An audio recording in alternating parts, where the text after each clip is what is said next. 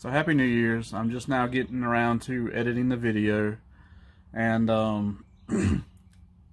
so it's going to be chopped up. I really don't have solid continuous footage through the whole thing, and what I want to do is go over basically what happened.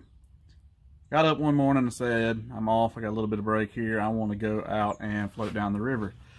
And doing so, I have to decide where it is I want to go. And it's like, I know this stretch of river that doesn't have hardly any boat traffic on it, and it's not, with it low like this, it's going to be hard because of the portages and everything. So I was like, if I put in here, I can go down the river, float the boat most of the way, paddle some of it, portage some of it, and it's going to be fine. It ain't too terribly far, it's a pretty good distance, but I'll catch all the pools on the way down. And the river, low as it is, the fish aren't going to be able to go so many places, only the deep pockets. So I said it's going to be a pretty good fishing day. It's just going to be a endurance thing. It's going to be a trip.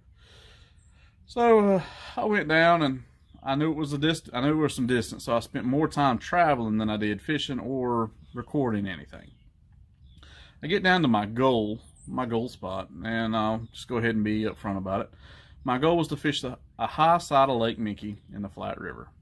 I don't normally tell where I'm at or what I'm doing, but the way sedimentation works is muddy water comes downstream, comes down the river, and pushes up and makes sandbars and silt bars and things of that nature. So it traps water in the river that doesn't make it to the lake.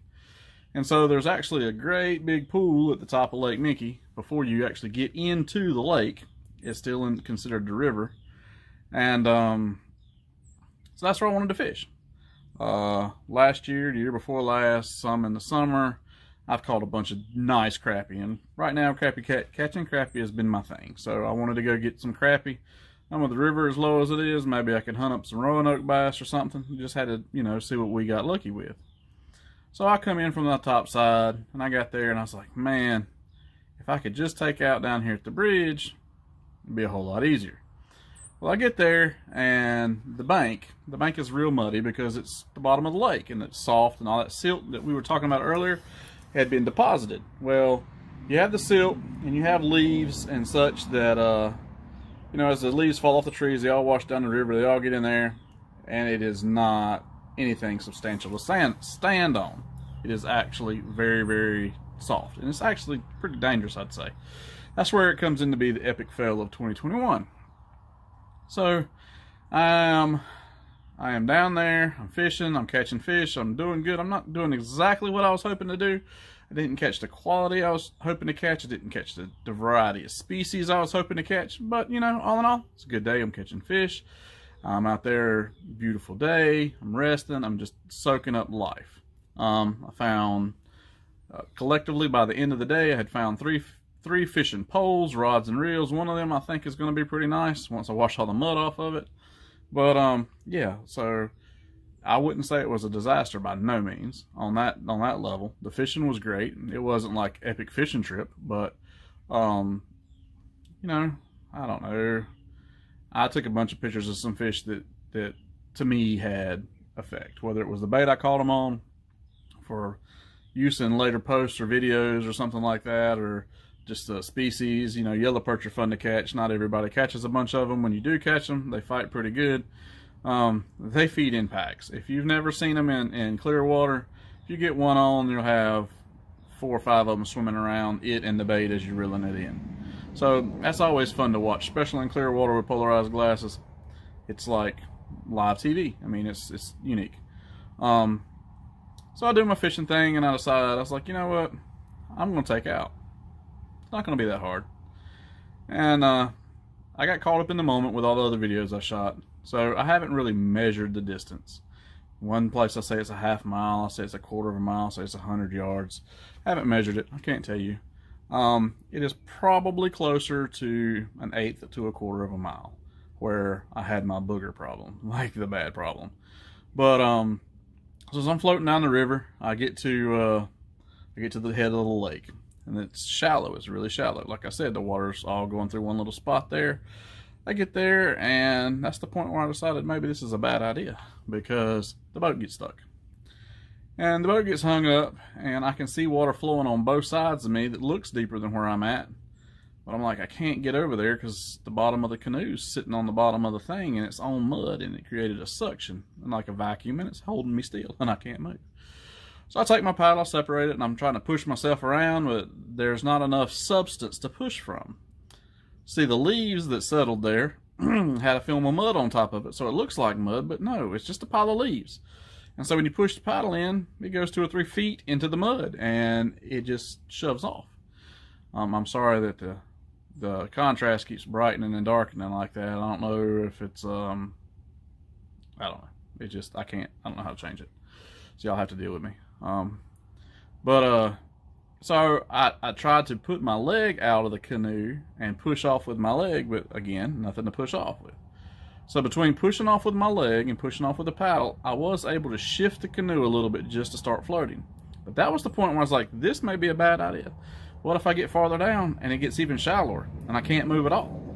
It's like, well, I tried to back up. There was no backing up. So at that point, I was 100% committed that I had to go to the lake to get out. And I'd called my dad. I said, hey, you know, I'm coming down there, but hold up. I thought it was going to take me 10 minutes to get there. Maybe not so much. Well, the city of Durham has been dredging the boat ramp at Lake Mickey. So with them dredging the boat ramp, I said, I went by and looked at it the other week. I was like, yeah, I can get in right there. I can come on down to where they're working at. They're working.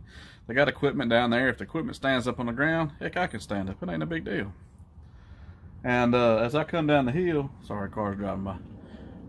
As I come down the hill to get there, well, not the hill, but the river. As I come down the river and come under the bridge, called my dad. I said, hey, I'm almost there. Come on down here and watch me. Well, I get down to the lake.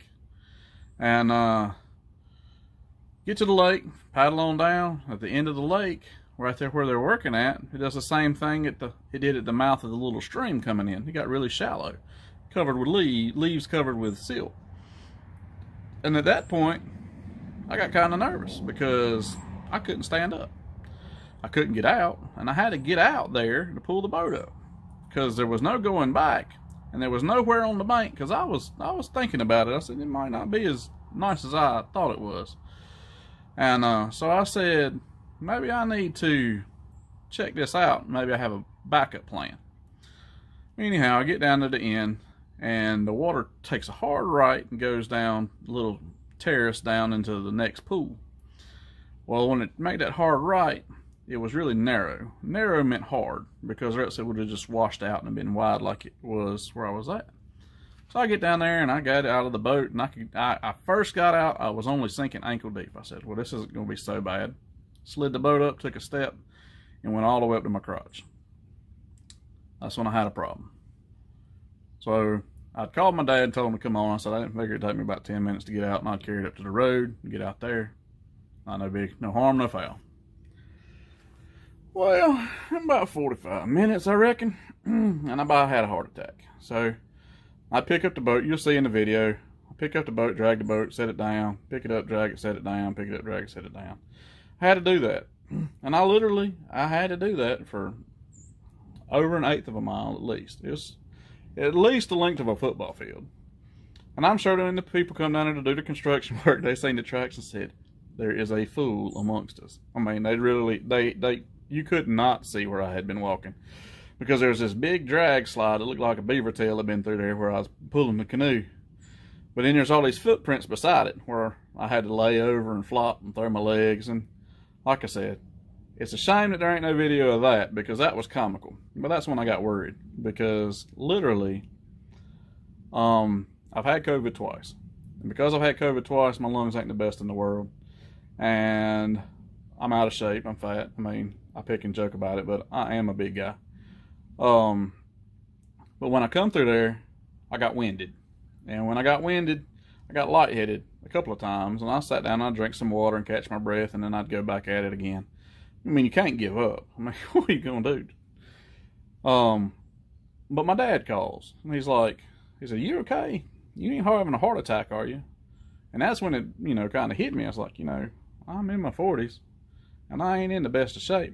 And what if I did have a heart attack out here? So when we talk about like epic fail, it's a pretty bad idea on my behalf because nobody could have got to me. Literally the only way I got out of there was because I was dragging the boat. I had something to sit on. If you took two of them back brace boards that the fire department used and used one as a step and then pulled the other one up and set it down, sort of like you would snowshoes, you could have got around out there. Or the little plastic basket that looks like a sled. You could have got around on the mud. But unless somebody had enough common sense to do that, you weren't walking to me. That wasn't going to happen. Or else I could have walked out.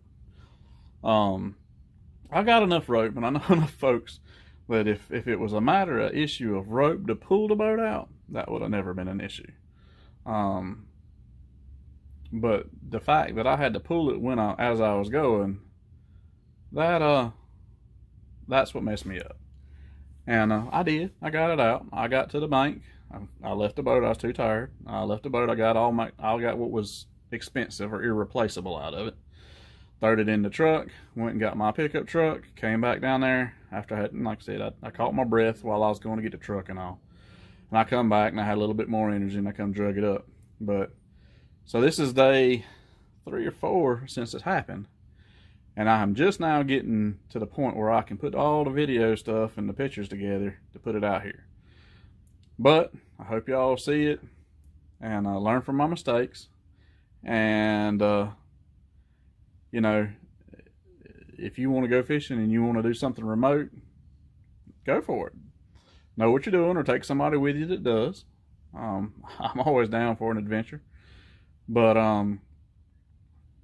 just know that the reward and the risk, you know, they play together. And so the higher the risk, you could have a higher reward, or there could be a higher consequence. So that's about all I got for that. Watch the video. It ain't very long, it ain't very funny, but just some pictures to show you of what I went through. Like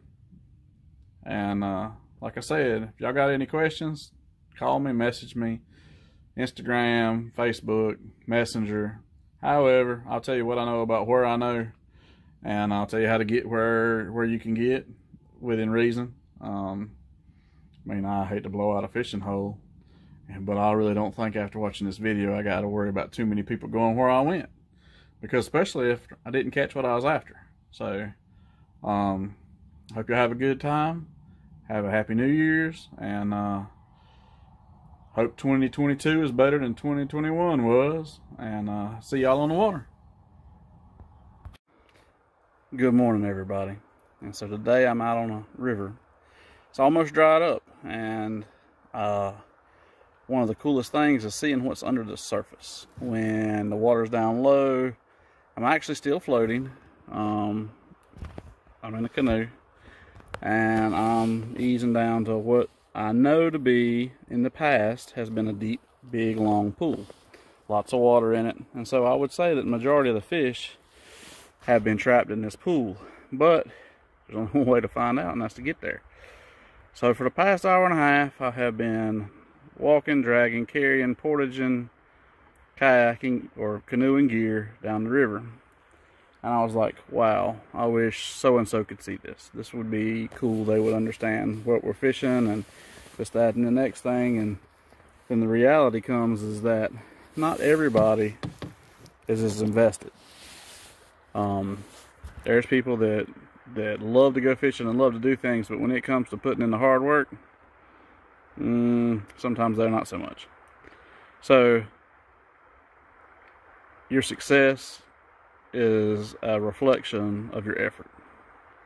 I think that's a great way to put it. So I'm gonna flip the camera and give y'all a brief rundown. So if you look right there, that line, that's the water line. As you go up the, man, it's just like nothing.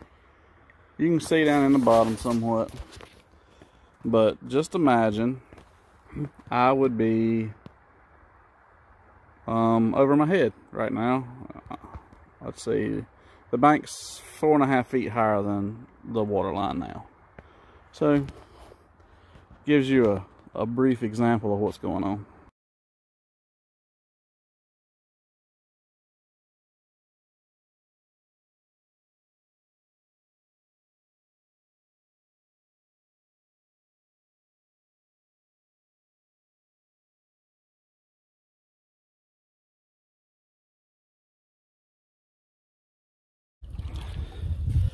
Some of y'all ain't gonna believe I did this.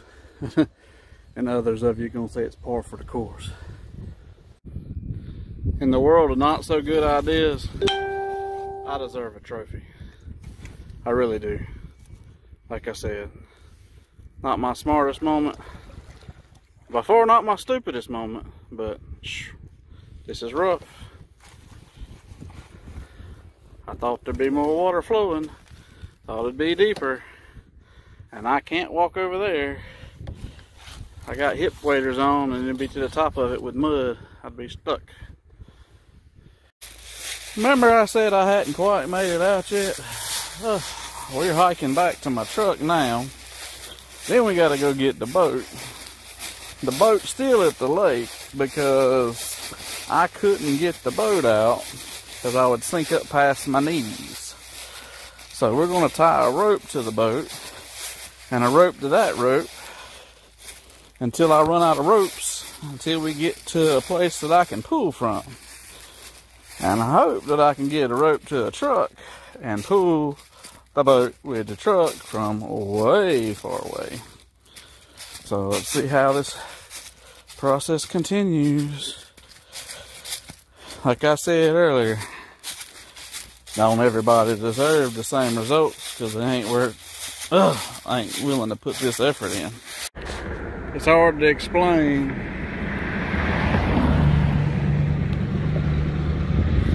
But that's what I come down. Like you can see how shallow it is.